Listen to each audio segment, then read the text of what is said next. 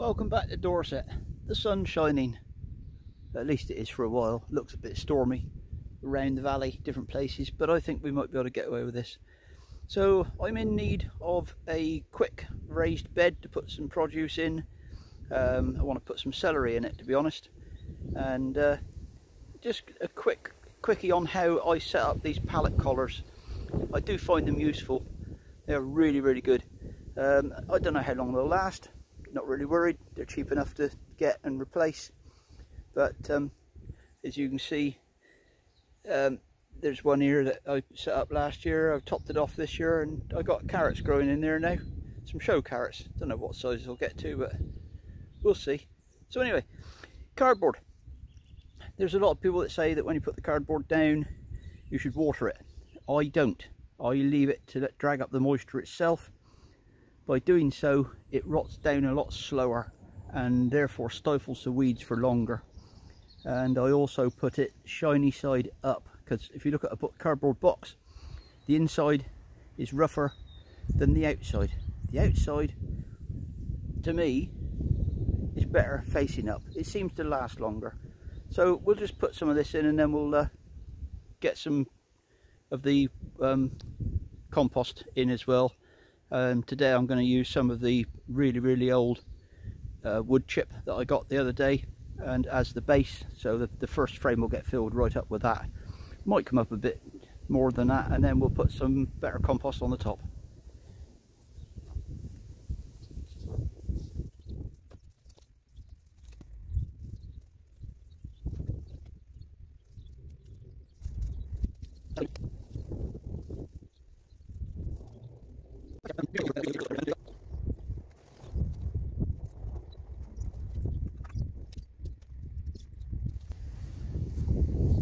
So that's the first collar in place. Now what I do then is I actually put some weight on each corner just to try and get the steels to dig into the cardboard a little bit. Holds it in place. And the reason I've got cardboard sticking out all the way around is that will suppress the weeds whilst the bed's getting established. And as the boxes get wet and deteriorate, I'm never worried about just running the mower over them, chomping them up with the grass and putting them in the compost heaps. So it all gets used.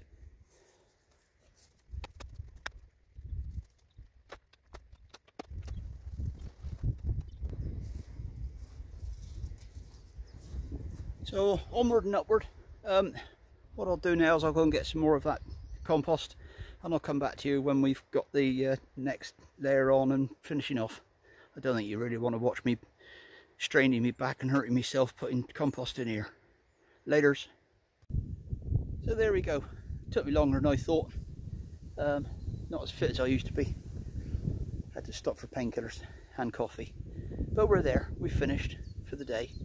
So it took 5 wheelbarrows of well-rotted wood chip, 1.5 of mushroom compost, and then I just put a scattering of some of my homemade on the top. And now all I got to do is water it in and let it settle. And it's going to be cold overnight tonight, they say, so I'll put the celery in tomorrow, and also by then the level will have settled down a little bit, and I'll see if it needs topping up or not. So there we go. Cheap way of making a raised bed, and you can do it whatever height you want. Just keep adding sections. Keep on gardening.